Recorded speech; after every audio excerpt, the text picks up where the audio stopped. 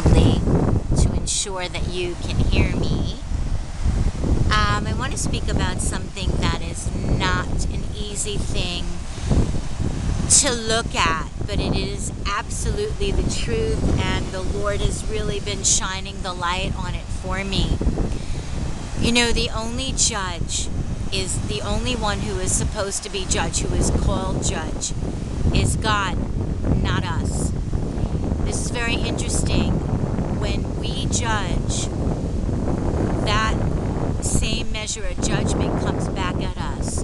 In other words, judgment is a sin. It's a great sin. So when we judge others, we literally open the door for the enemy to come in and torment us. Now, when we get hurt and angry, we tend to judge. So if we have enough of those repeated scenarios in our lives, and we don't get convicted of the judgmental sin, we're actually inviting a sin of torment into our lives. Yeah, the spirit of torment into our lives.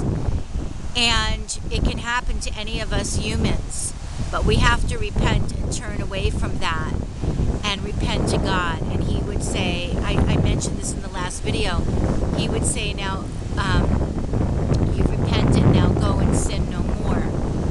And so we do not have a right to judge others. Yes, we are called to judge rightly for our lives about a situation if it pertains to us. Make judgments about our lives. But we are not called to judge, and it is a huge sin to judge others. And to the measure of which we judge, it will be measured back to us. But we're literally opening the door, and every time we don't repent of that, we're opening the door more and more and more and more to the enemy. And you could expect the spirit of torment to pounce on you, absolutely.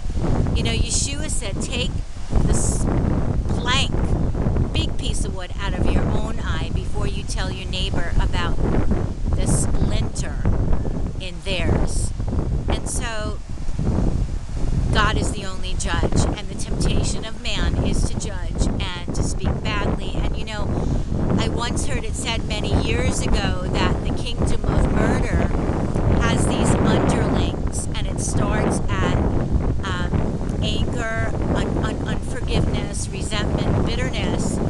A root of bitterness can even become violence, and can even become murder if it's left unchecked, because it's that door has swung wide open for hatred. So we need to nip it in the bud.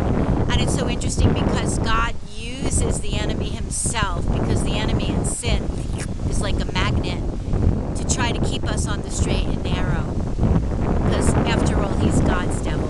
You know, he fell from heaven. He was the most beautiful angel, Lucifer. But God uses him absolutely to refine us. So, food for thought. God bless you from the Mediterranean Sea.